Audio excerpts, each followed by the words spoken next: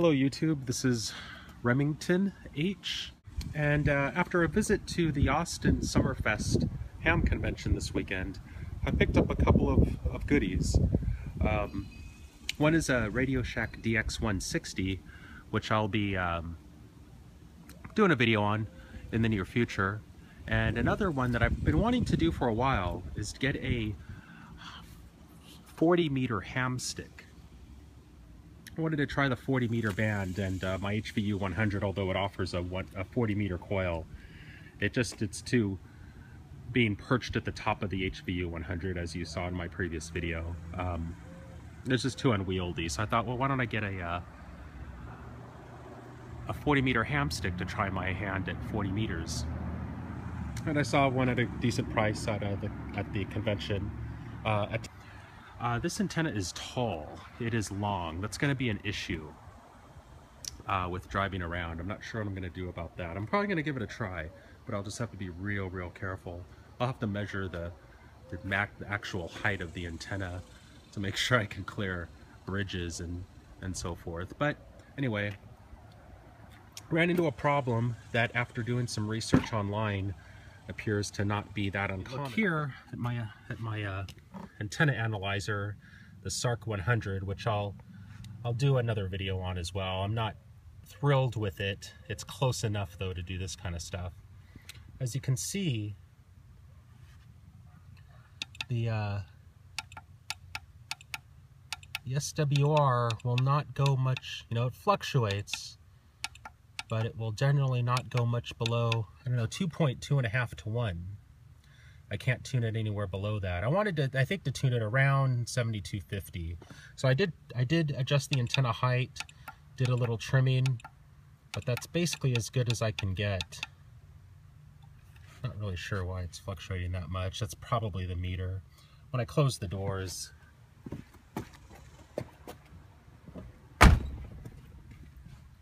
it'll probably get a little better there.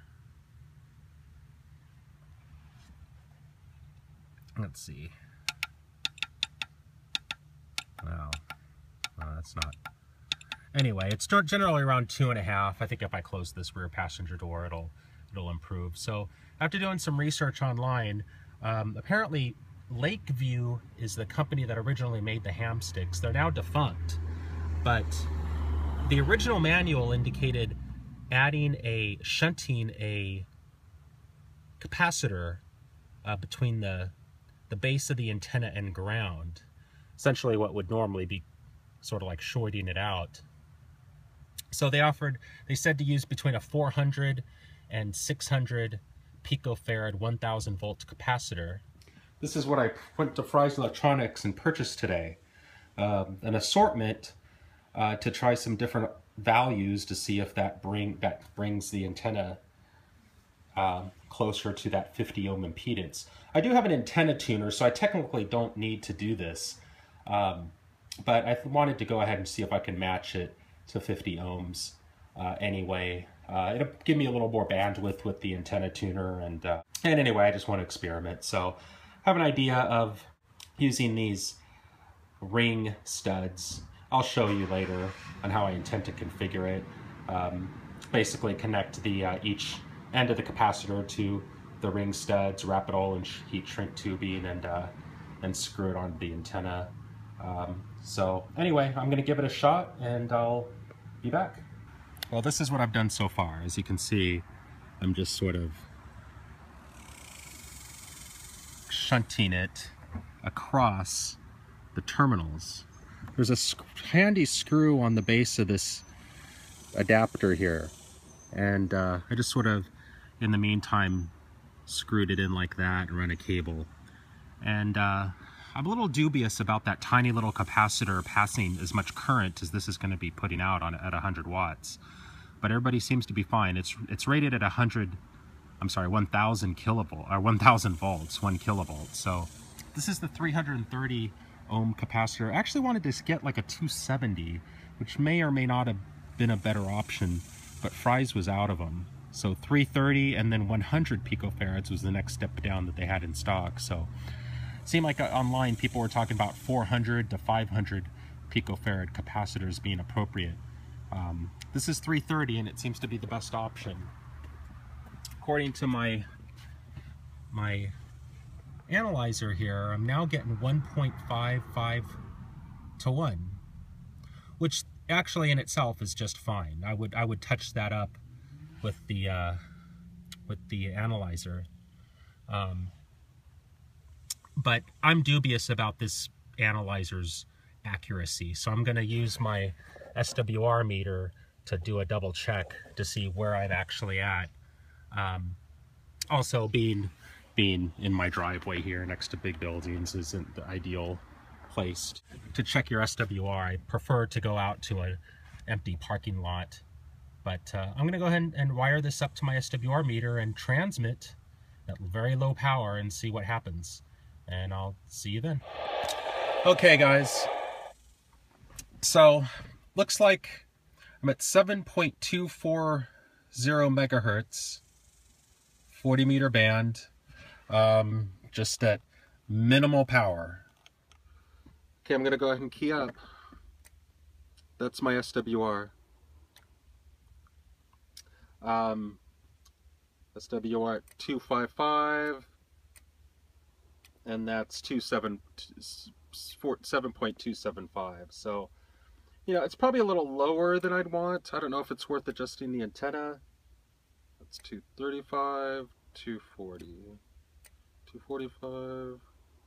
Yeah, I guess it's probably not worth adjusting. 245 is probably a good position there. It might increase a little bit as well, probably not, when I actually wire this up properly.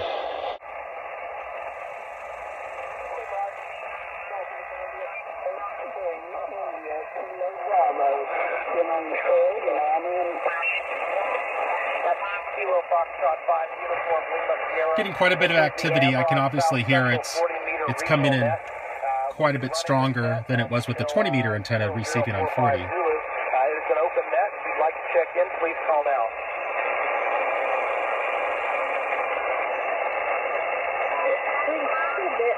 PCS TV, and I can't complain. And how about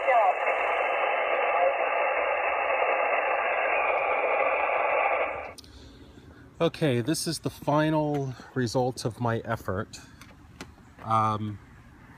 Went okay. I don't have like all the proper tools to do high quality soldering, but I think I got it. It's heat shrink to protect against the weather. I left the lead there, unfortunately, and it didn't shrink very well, but I'll just have to probably deal with that later. I don't even know if this is going to work. So I'm going to install that there like so, and where my alligator clip is there. I'll be back. Okay, so after some major hassle with a washer and a nut, that's the install. And now for the actual test. I may not be able to show you the SWR meter because that just doesn't work very well.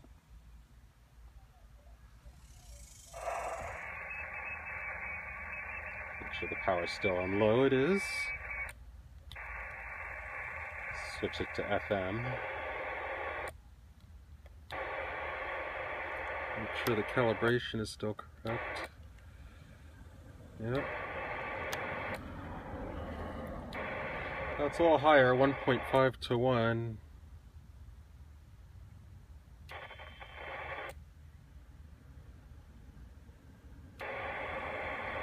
At about 7250.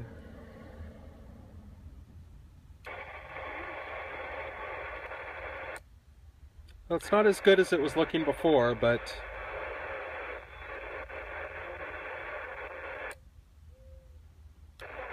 in any event, that's much better. Okay, and here's what it looks like on that SWR meter.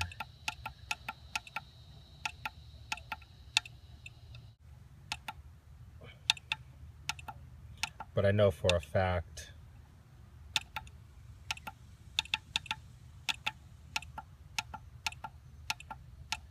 it's a little better than 1.8 to 1.